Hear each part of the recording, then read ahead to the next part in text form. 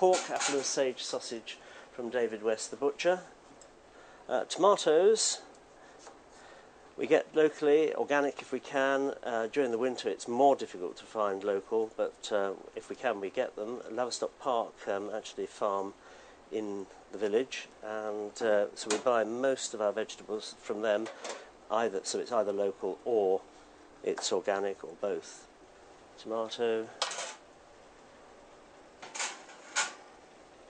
Eggs come from Noah's Ark Farm in New Milton, and we're going to scramble those. That's generally what we do. We try to have a hearty breakfast, but also a fairly healthy one. Wants to be whisked fairly lightly, otherwise it gets too heavy. Right, time to put our mushrooms on. Always make sure the oil is quite hot. It's actually vegetable oil. Bit of controversy. The bacon's from Holland. We just want to get the bacon so it's nice and golden brown.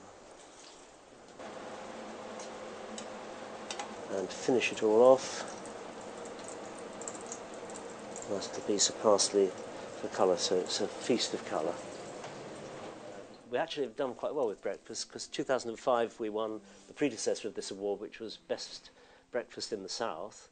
But 2000 we won the AA's Best Breakfast Award, and at that time we were named Best Breakfast in England. Then we had to defeat Scotland, Wales and Northern Ireland, and then we became Best Breakfast in Britain. So that was the most complex one, and we had an awful lot of people coming to stay the night in order to have breakfast, who then sort of went away, and afterwards we realised that all these single gentlemen, mainly gentlemen, were coming really just to sort of make sure the breakfast was up to scratch.